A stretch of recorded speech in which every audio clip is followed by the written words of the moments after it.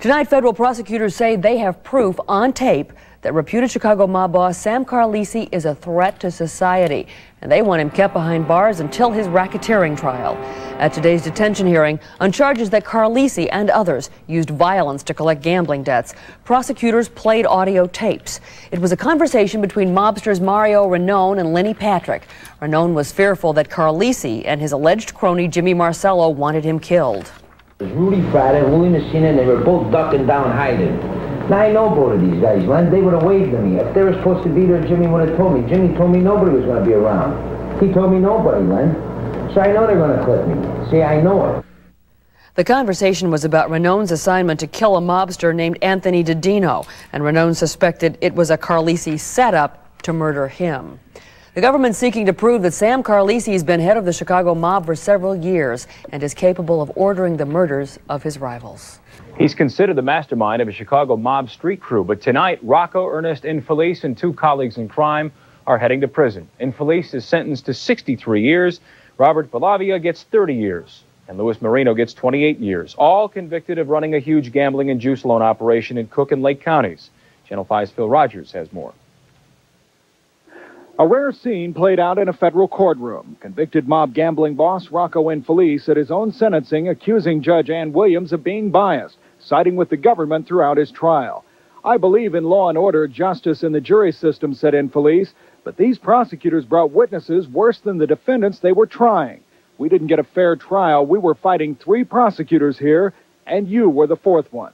Nonetheless, Judge Williams gave Infelice what amounts to a life sentence and potential life terms for his co-defendants. 63 years for the 71-year-old Infelice, 30 for Robert Bellavia, 28 for Louis Marino. Infelice is seen here with one-time associate turned government informant William Jehoda, discussing the murder of a competitor which Jehoda said Infelice and his co-defendants plotted and carried out.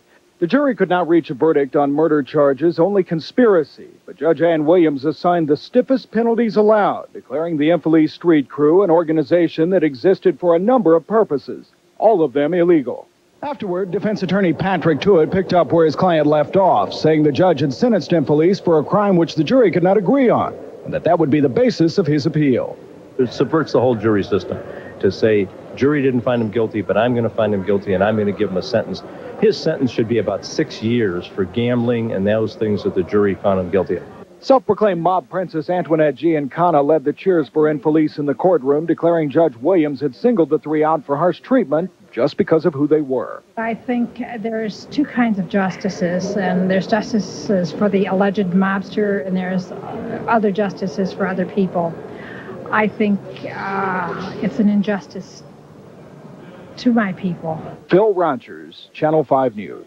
Now, the last defendant in the case, Salvatore De Laurentiis, is supposed to be sentenced sometime next week. Tonight, the firing of a city foreman has all the ingredients of a classic Chicago political scandal. Consider the elements in the case of Chris Spina. It involves streets and sanitation, a Chicago City Department that's been rocked by allegations of wrongdoing before. It involves the First Ward and a tie to organized crime. In this case, reputed mob boss Joseph Lombardo. Channel 5 political editor Dick Kay is here with the details. Dick? Ron and Joan chauffeuring reputed mob boss Joseph Lombardo and drawing overtime pay is not the job of a city worker. The city says that's what streets and sanitation foreman Chris Spina was doing, that and some other things, so the city is moving to fire Spina.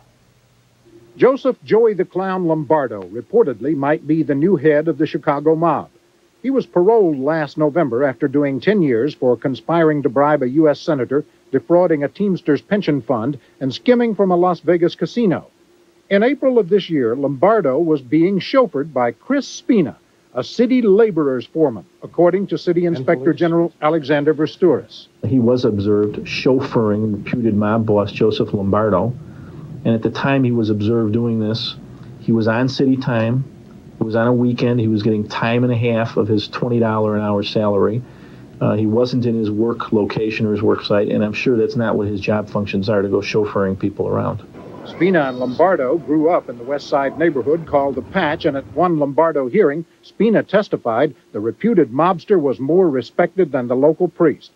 Versturis also says while Spina was working at the city facility at 39th and Iron, Spina allegedly used city workers and city equipment to take scrap metal from city yards, sold it, and kept the money for himself. And the Spingy Trucking Company on West Grand did hundreds of thousands of dollars in city business. Spina was part owner, but allegedly never disclosed his interest. Mayor Daley says corruption will not be tolerated. But we uncover it. We're not afraid to uncover it. We're not afraid to bring forward. Not going to push it under the rug. Last week, police also raided the home of Spina's brothers, Anthony and John Jr., who are also city workers, and recovered several rifles, handguns, and some ammunition. John Spina says they were planted. I never had no guns. The only guns I had in my house was a BB gun. You're kidding. Swear to God. That's to my knowledge. I don't know where these guns came from. Chris Spina is on administrative leave with pay, and the city is moving to fire him. The weapons charges against his brothers are police matters. The city's taking no action against them at this particular time. Ron and John? Thank you, Dick. Convicted mobster Rocco Infelice tonight faces a sentence of 63 years in prison. Since Felice is 71 years old, that could amount to a life sentence. Judge Ann Williams said she wanted to hand down a life sentence, but federal sentencing guidelines prevented her from doing that. The judge called Infelice the mastermind of a street crew involved in extortion, illegal gambling, intimidation, and murder. Also sentenced today, Robert Bellavia to 30 years, Louis Marino to 28 years.